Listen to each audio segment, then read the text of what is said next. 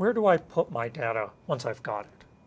I have a limited amount of space in my low-level caches, even in my main memory.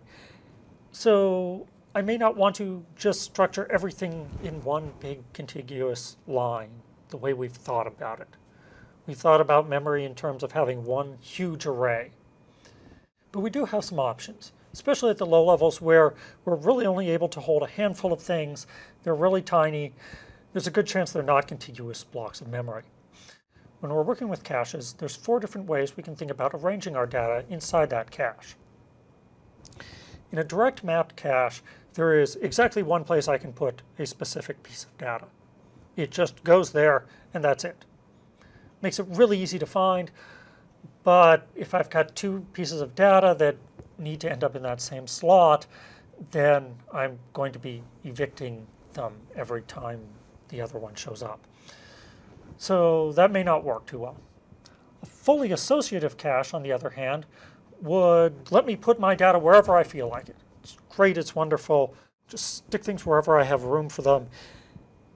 Turns out that's great. You can stick lots of stuff in. You have a limited number of conflicts, but then it takes longer to find your piece of data. You have to search through every place where your data could be to discover if it's there or not. So that takes time. So we usually pick something in between, some form of set associative cache. In this case, there's a handful of related areas that it could be hiding in.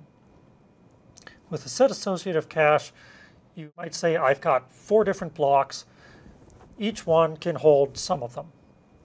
Rather like what we did with the branch prediction, we'd hash the address of the data that you want and use that to tell which of, say, 4 blocks we might be able to find our data in. An n-way set associative cache takes the opposite approach and says, instead of there being, say, 4 different chunks where we might put data, we will only put 4 pieces of data inside any of those boxes. Same sort of thing, different approach to the same problem.